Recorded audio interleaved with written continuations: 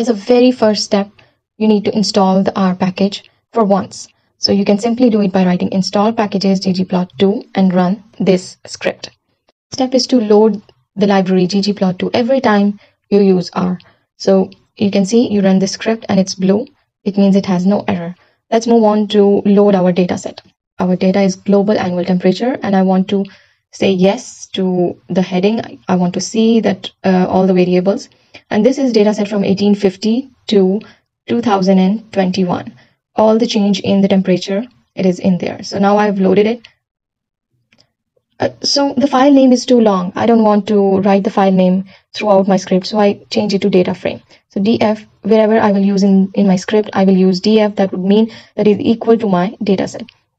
Creating ggplot2, my data frame, and then after that, I will define my x-axis by aesthetic AES, and in the bracket, you will define x-axis and y-axis.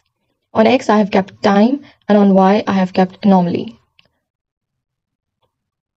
I will run this part and it gives a base graph. It has nothing on it because I have not defined that what type of graph I want, line, bar, or column, what I want. So for this case, I want geom line. Let's see, let's run the script till now. Now you have a line. It looks that our data is on the plot, but it still doesn't look very much visually defined. I want to do so many changes. Let's start by changing the color of the line red, and I want to increase and decrease and see what looks better. With alpha, you can change the opacity of the color. I don't want very bright red. I want to decrease the opacity. That would be alpha equal. And if you keep adding any more information, you keep adding plus sign.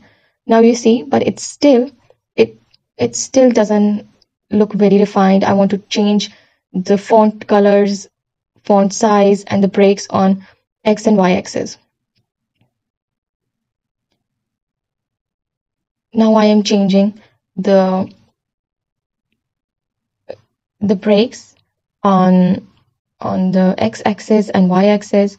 So you can see my starting is 1850 year and 2021. I want to define these limits, stay in these limits, and I want to define breaks for 20 years. For that, I will define the width, break width. Here it is.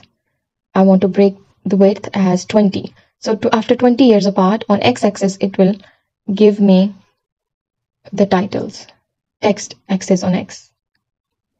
Same I want to do with the y scale.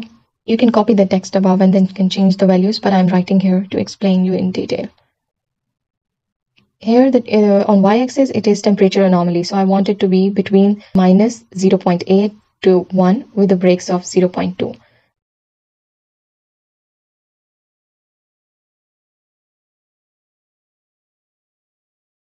Let's run this part.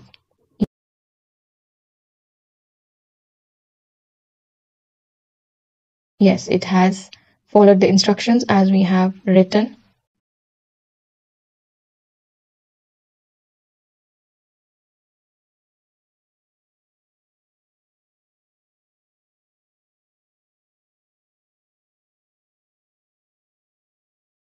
I want to change the labels here. Now, labels, title, I haven't thought of it any title, so I will leave it as blank, and later I will come back and write the title. That would be easy. On Y, I want to write temperature anomaly. And on X-axis, I want to write year.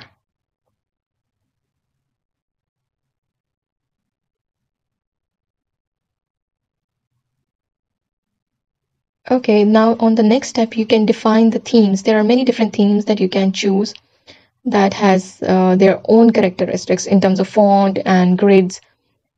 I have chosen theme light, but it still doesn't look good. I want no grid at all. So let's see theme classic. And all themes have their own fonts, sizes, and everything. You can still make some variation.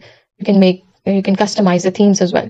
Here now the theme is classic, but I want to change the font size. So I will say that base family equals serif. it is changed.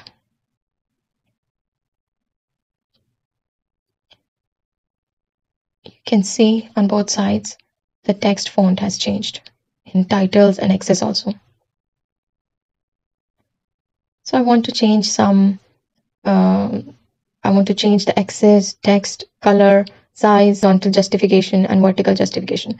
So I think you should keep this part on a sheet separately where you can just add it.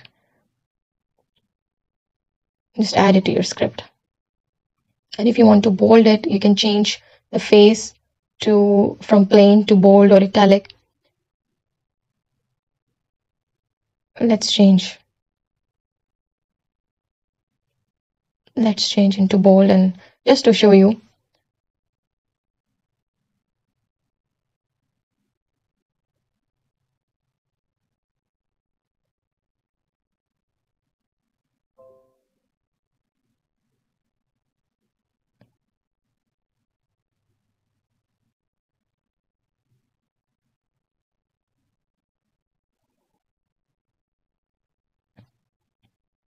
Now the colors have been changed, but it doesn't look good.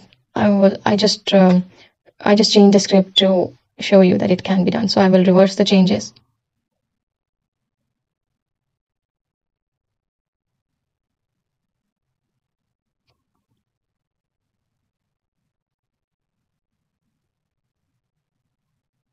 Changes are now reversed. You can see.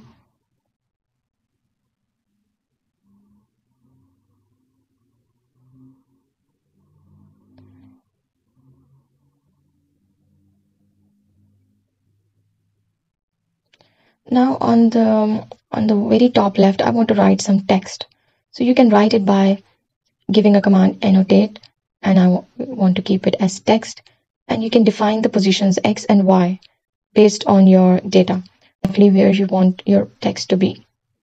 You can define a size, and in label you will write that what you want your text to be.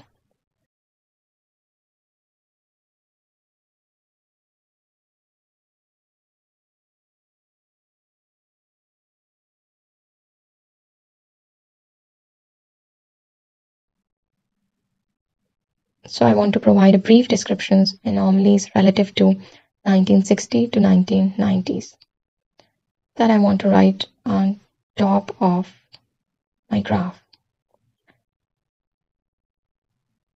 Now you see that it is exactly on the position I've defined based on the x-axis and y-axis. It is a very simple basic line graph using just one variable. You can add much more detail, you can make changes within the script you have written, and can create your own customized plot.